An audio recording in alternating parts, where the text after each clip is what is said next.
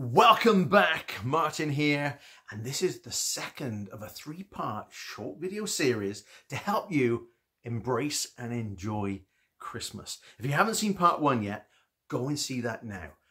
In that, you were visited by the ghost of Christmas past, your past, and we looked at the stuff that had gone really well, the magical moments from the past, and how they came about. We also looked at the stuff that maybe hadn't quite gone so well and how that came about. And what the Ghost of Christmas Past was doing was shining a light on these things so that we can duplicate some of the stuff that was really good and include that in this Christmas, whilst also avoiding some of that other stuff that maybe we regret, we're resentful for.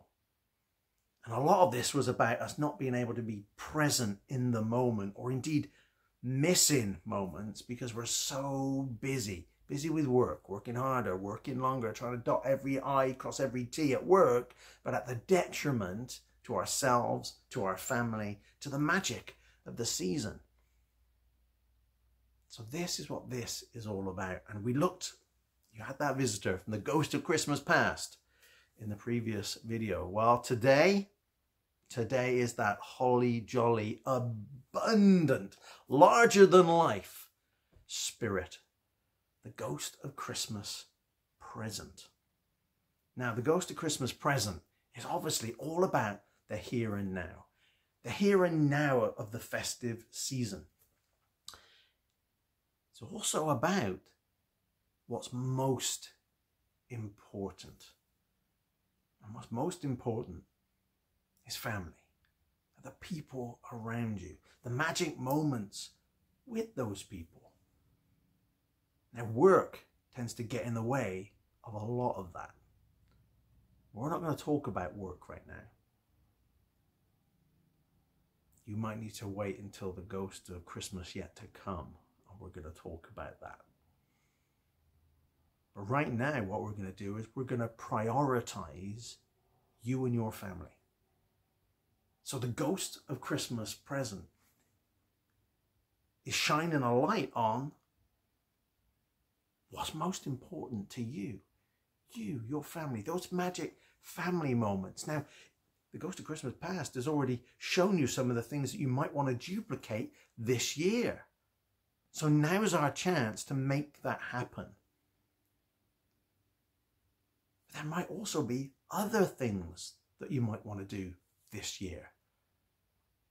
The biggest learning from the Ghost of Christmas Present for you today is schedule them. Get them in the diary. If you hope, wish and pray that you'll go ice skating this year, or you go to a carol concert this year, you're at the mercy of so many things. There is a high chance it won't happen. And if it does happen, it'll be some last minute rushed thing when you're not really expecting it. You're already distracted. You're not really in the moment. The best way for you right now to make sure that you have those magic moments with your family is to get them in the diary, is to schedule them. And I'm talking about, the nativity. Well, that's a date in and of itself, right? It'd be probably 9 o'clock on a Tuesday or whatever it is, right? You get it in that diary. You're working from home that day or that morning. You're going in later. If you just got an hour to spend at your child's school watching them do the nativity, come on. You got time for that. Those are magic moments. They do not last. My boys they're grown up. They're past that stage. Oh. Those are magic moments. Don't miss out on those for some work thing that can be done in the afternoon. Make sure it's in the diary. Make sure you've planned for it. You've had the conversations around it. Same goes with everything. The carol concert, if that's your thing, or visiting, taking an afternoon off to be with your partner and go around a Christmas market. I use that example when we were looking in your past. I just one of our magical moments is my wife and I just literally go into a Christmas market for an afternoon with no expectation. Like we've got no urge or urgency to buy anything. It's not a Christmas present shopping spree. Get those in the diary too, especially if you're trying to do them together, because again, marrying up when you're available can be tricky. So look at it. But yeah, that afternoon at the Christmas market is beautiful. No pressure, just literally enjoying the atmosphere and the hustle and bustle, and having a hot cocoa and trying some Christmas nibbles, and the music, the sights, the sounds, the smells, it's beautiful. But if we haven't planned that, the chances of it happening are slim. And then we lose out. Oh, just giving ourselves a little bit of time and space to go, so when are we available for that afternoon or that hour or that 2 hours or whatever it might be? When are we available? And go, right, yeah. And then we're looking forward to it. That's the beautiful thing about this. We'll then look forward to it because it's in the diary. Get everything else in there. Be it carol concerts, be it the Christmas shopping, the Christmas wrapping, getting the Christmas tree. That's always a magic moment in our family. We love it, and we get them so big that they have to go on the roof, Griswold style. Decorating the house inside and out, of course. By now, if you're an outside light person, they're probably already up, right? Ours certainly are. And any other things that are magical to you, be that like the ice skating. That's one of our annual traditions now. Going and seeing the family and friends, and all the family stuff, all the friends stuff. Prioritize that beyond everything else. We'll come to the work stuff, but the work stuff, we will work around our family stuff, because that's the Christmas present. That's the most important thing, right? The family, our friends, being there, being present with them.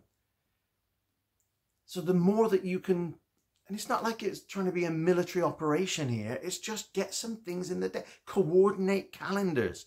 It's a bit of a nightmare in our family right now, again, because people have been growing up and we're doing different things.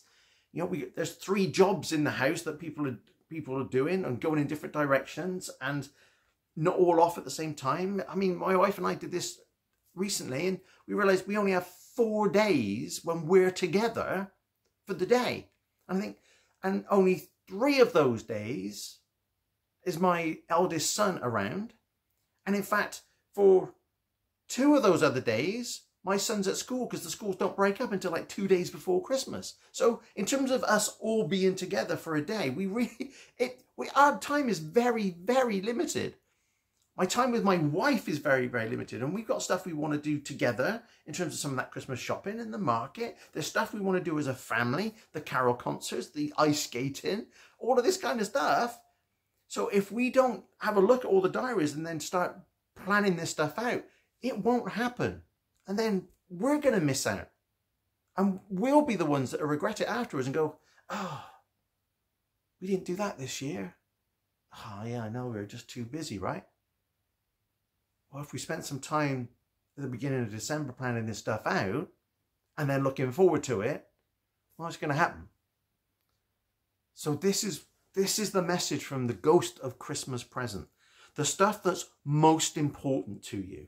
And some of this is logistical stuff. It might be, like they say, the shopping or the wrapping, the food shopping, right? Oh, Christmas food. Oh, Christmas food. I get distracted now by Christmas food.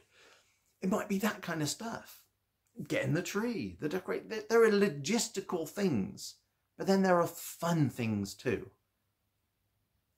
It might be additional things like watching the Christmas movies. I mean, we've been watching them for months, right? There's a lot to get through.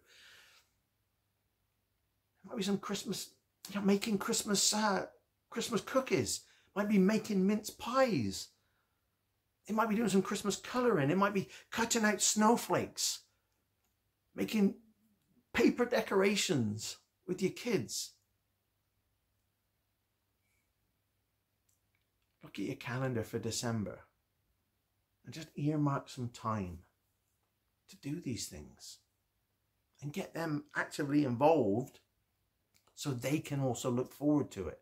Because it's definitely more likely to happen if you're all on board with it. If it's just in your head, if it then doesn't happen, nobody else knows. And that's when things really don't happen. It's just in your head, or it doesn't matter. Well, it does matter once it's in the diary, once you're committed to it, once everybody else knows about it, they're excited about it, you're all excited about it, it's going to happen. So make this Christmas present joyful. Embrace it. That's the whole idea of this series.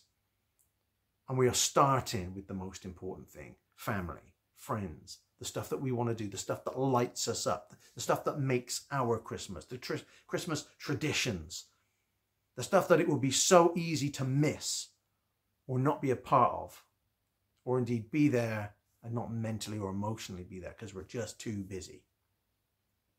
You know, the ghost of Christmas yet to come is going to help you with that. But right now, let's make sure the most important stuff that make up your festive season and your Christmas day are in place right now. Thank you for joining me. This is the message from the Ghost of Christmas Present. Get those things scheduled, get those things in the diary, have those conversations, all get excited about that. And then join me for our final video in this 3-part series, where you're going to be visited by the ghost of Christmas yet to come. And we're going to have a little look at that work situation and help you out with that. So until then, do the work for this one. Get it in the diary. Share what you're looking for in the comments. And I'll see you in the next video.